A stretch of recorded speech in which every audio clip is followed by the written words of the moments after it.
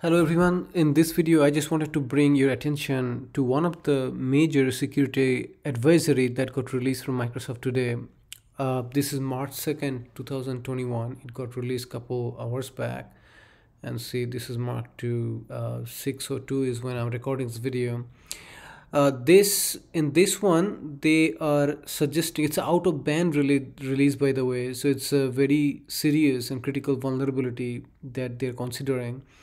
And related to Exchange servers that you have, there are 4 different vulnerabilities that are being exploited by a particular group named Hafnium, who typically targets organizations like in the disease researchers, infectious disease researchers firms, law firms, higher education, defense contractors, and NGOs.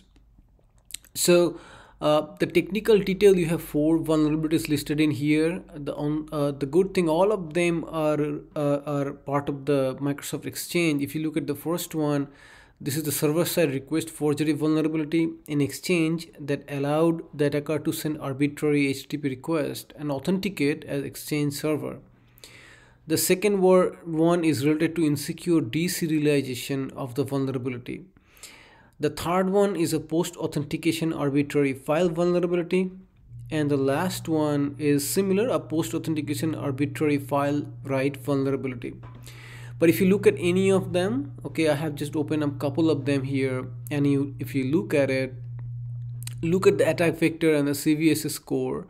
The most important thing, the vulnerability, all of them is really part of an attack chain. The initial attack requires the ability to make an untrusted connection to Exchange server port 443. So if your server is really exposed to the public, then you are in trouble. So this can be protected against by restricting untrusted connections or by setting up a VPN to separate the Exchange server from external access. So if you have your server that you're using and it's completely internal, you at least have some mitigation to these particular servers. Okay, but read this, using this mitigation will only protect against the initial portion of the attack. The other portion of the chain can be triggered if the attacker already have an access or can convince an administrator to open a malicious file. So Microsoft is treating this particular vulnerability as very high. They don't release out of band security patches very often, but they have released it for these particular vulnerabilities, and they have a very good details about the how the attack is being performed. So I would recommend that you read this particular article using proc dump to the last process memory, then going through a whole bunch of commands, and they are also giving you checks whether how to figure out whether you are already compromised for this vulnerability. And they have a whole bunch of information about how to kind of look at this vulnerability from different antivirus solutions. And what I wanted to show you, the another link, so there were another article over here, defending Exchange server under attack, that was released actually early, like last year. So I would recommend that you should read up this article as well.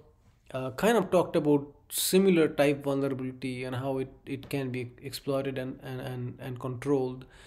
And the last thing I wanted to say, if you also do some Google search, you will figure out what is everybody's going and talking a lot about this vulnerability.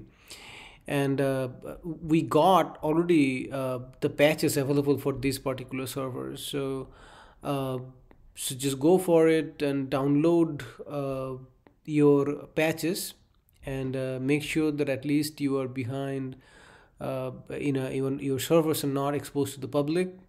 And here is that Microsoft team, and I'm going to give you this link to this to this page as well, so you can quickly get to this page. And so take a look at how your Exchange server is configured at the moment. Take the actions that you need to take, and be safe. Thanks for watching.